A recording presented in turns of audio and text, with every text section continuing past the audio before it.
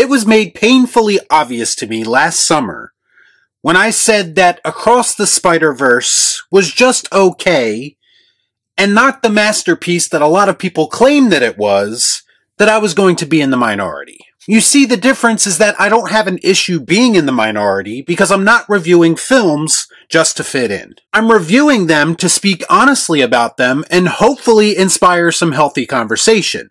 Although there was very little of that to be had around this film. One thing that I did say during my review is that I didn't think I was the target audience for that film, and I stand by that. If I'm being honest, the whole Spider-Verse Miles Morales craze is completely lost on me. And that's fine, I'm okay with that, even if some people are not. And then we have comments like the ones made by the co-director of that film recently that pretty much confirms a lot of my suspicions. And right now, I'm not sure who these movies are made for, but I know one thing is for certain, they are not made for me. Let's discuss. I watch so you don't have to. All I'm offering is the truth, nothing more. So at first glance, you would be inclined to believe that the target audience for the Across the Spiderverse films is children, considering it's an animated film with an army of Spider-Men doing a lot of Spider-Man shit. That makes sense. I also understand that you are going to have crossover with a slightly older demographic of people who grew up as fans of Spider-Man. People that have a soft spot and great deal of admiration for animated films that push the boundaries of what animated films should be capable of. And even though Across the Spider-Verse was not really my cup of tea, I gave it props for doing just that. Sony Animation created a film that appeals to a lot of different people of a lot of different ages from a lot of different backgrounds. And honestly, the greatest animated films usually do just that. It always takes me back when I think about stuff like this to how Pixar used to be the masters of doing just that. They made films that appealed to children on a more basic level, and they also had ideas sprinkled throughout that appealed to an older generation of people who might be watching the films as well. Whoa, whoa.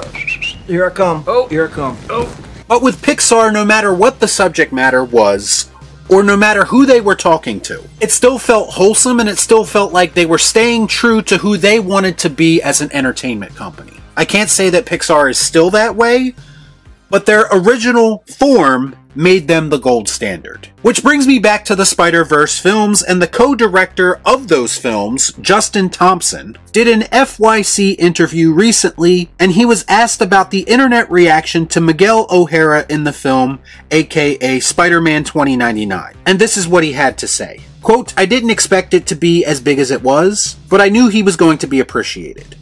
We set out with the goal of making Miguel a star. I like to say sometimes that I set out to make him the biggest thirst trap in animation that had ever existed." Why? Now, I understand that simp culture is pretty far out of control at this point, and it's something that desperately needs to be addressed in our society. But honestly, I had no idea we were at this point with it. I didn't even know that there was an internet reaction to this character that would warrant this type of question. We are at a point where the co-director of an animated film, to which I thought was targeted towards children, but now I'm not really sure, actually set out on purpose to make one of the characters of that film a quote-unquote thirst trap to somebody, which a thirst trap is described as a sexy or flirty photo meant to elicit a viewer's attention. He could have stopped at, "We wanted to make Miguel a star. We wanted to make him memorable in this movie." If he had done that, I would be on board with what he's saying. But when you use the term thirst trap, unironically, red flags start to go up everywhere. Why are you the way that you are? Now, I understand that I am a part of a generation that makes memes about how big Rogue's ass was in the X-Men animated series in the 90s. But a lot of that is said in jest. It's funny to joke about how characters like that from our past could have somehow subconsciously influenced the way we look at women, but it's not really that serious. And again, we're making these jokes knowing better as adults. What's happening now with Miguel is taking things to a whole nother level. We have grown adults trying to entice other adults, I hope, with a f***ing cartoon character. And I'd like to say that this whole scenario was made up in the director's head, but there are people on social media right now who are basically confirming that they had this type of reaction to this character. Can somebody please stop this ride? I think I want to get off. Can someone please explain to me what the f*** happened to people? Too much time on social media? Too much weird fan fiction? I need to understand. I don't get it. To me, this is proof, once again, of adults inserting their weird shit into places where it does not belong. It'd be one thing if you did it and left it up to interpretation, but he's actually coming out and saying that was his goal. Could you imagine for a second if a director said this about a female character? Fictional or not, that person would be crucified on social media. The double standards continue to roll out. God forbid if you're the type of person who says that sexualized characters in regular movies is okay. But apparently creating thirst traps in animated Spider-Man movies is completely normal behavior. I say again that people are f***ing weird, and the fact that there are so many people co-signing this just confirms that. And then we have the second part of his quote, which, if possible, is even more egregious than the first part. He said of Miguel, quote, he needed to be the alpha. If Peter Parker was like the ultimate beta, a guy who can't pay his rent, makes bad investments, and doesn't dare ask Mary Jane to marry him, then he wanted Miguel to be the exact opposite. You serious? So basically what this person is telling me is they don't understand Peter Parker without actually telling me that they don't understand Peter Parker. He basically gave us proof of what I thought the entire time while watching the Spider-Verse movies.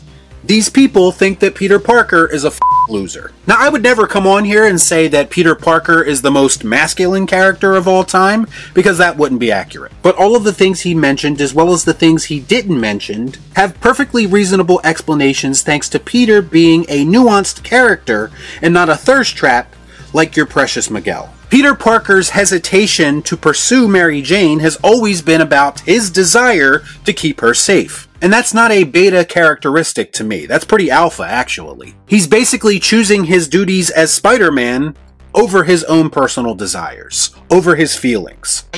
I ain't got time to bleed.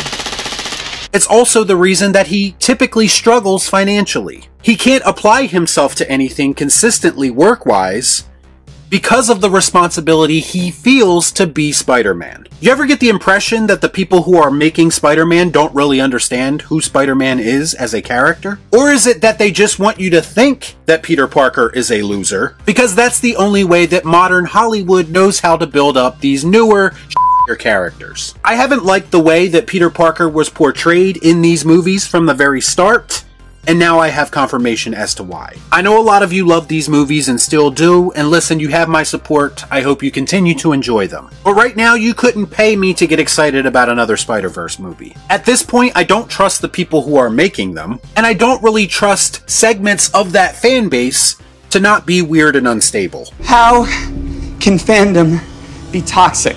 And as a longtime Spider-Man fan, I'm just looking for a little bit more from my Spider-Man media. If you want thirst traps, go on Instagram and TikTok, because those platforms are filled with them. Don't bring your simping bullshit to Spider-Man, especially animated Spider-Man, because it's weird. This is why I say that sometimes gatekeeping is a good thing, especially if it means protecting a character or brand from people who are trying to turn it into something that it's not. Y'all be cool. Right on.